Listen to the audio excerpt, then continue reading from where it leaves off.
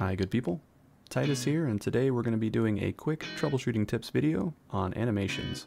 So if you've ever worked in Unreal Engine and you've added some animation data, you may have found yourself where you run into a scenario where your animation doesn't look quite right. It looks like the character is kind of like rubber banding back and forth, and this may happen more aggressively depending on the animation state that you're moving in, and you get this sort of effect.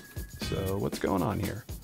Well, in this demonstration I'm actually showing my capsule component just to kind of illustrate the point. Essentially the movement that's happening in Unreal Engine is applying to the capsule.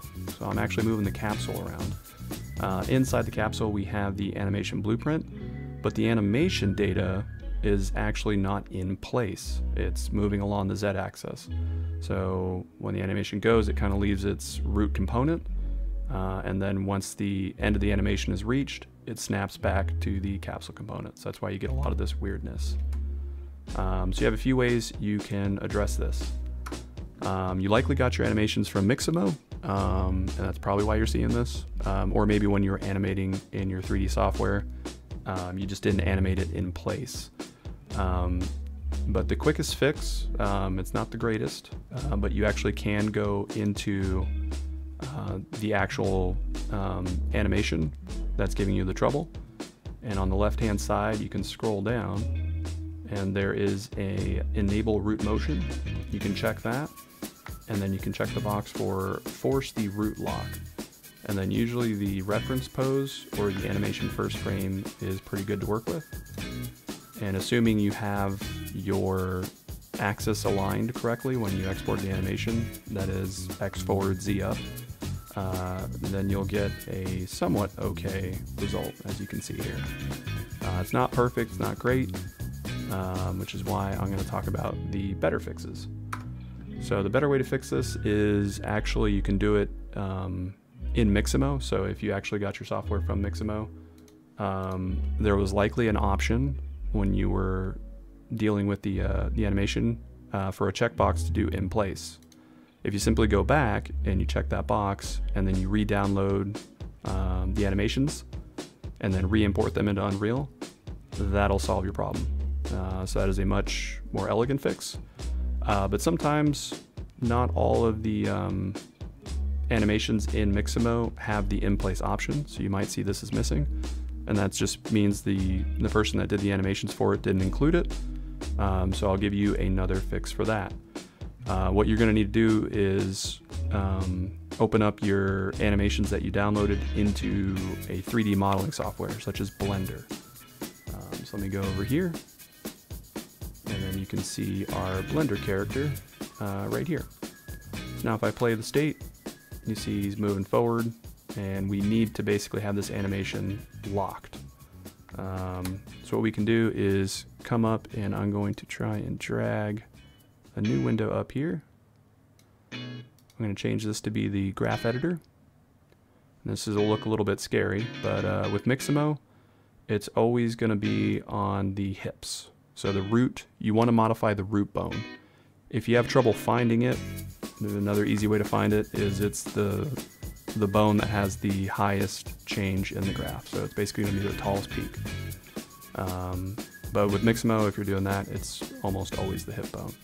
So you can expand that out, and we're going to be dealing with locations only, and our issue is the Z-axis. So if we select the Z location and do Shift H, that will hide everything else in the graph, and then I can come to the graph and press the Home key, and then it will frame the selection, and you can kind of see the movement coming along here in the Z change. So all we need to do is basically snap all these values to 0 so they don't change, and then I'll move our animation to play in place.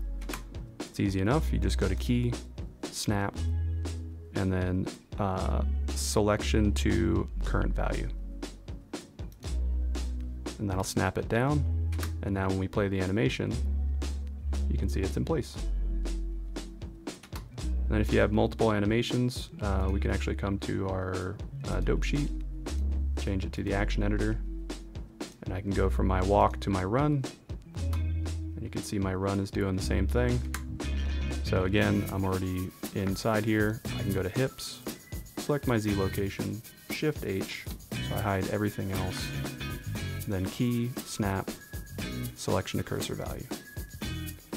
And now when I play my run animation, you can see it's actually in place. And then my next animation that might give me trouble is my jump. If I play the jump, you can see it's moving along the Z-axis, it's transforming. So more of the same. I can just expand out the hips, select the Z location, Shift H. I can press home if I want to frame. You can see it's in the negative direction here. I can key, snap, selection to cursor value. And now when I play that, I have this fancy little jump animation, but it's in place. So that's going to work for us now. So now what you would do is you just simply select your entire object, including the armature, and you go to File, Export, FBX, and then when you're exporting, just make sure that you have selected objects and that you do Unreal Engine. This is for Unreal Engine. You do X forward and Z up, like this. Also make sure on the armature selection, add leaf bones is not checked. And then you should be able to export that and then import it into Unreal without issue. So now if we come back to Unreal Engine, I actually have another character. We'll do worker number 3. And now you'll see this worker has the correct animation state. We're just moving the capsule and the mesh is staying inside of it no matter which animation state I move to, even if I go to falling or jumping. Alright everyone, hope this helps you out in your projects, but as always, thanks for watching and see you on the next one.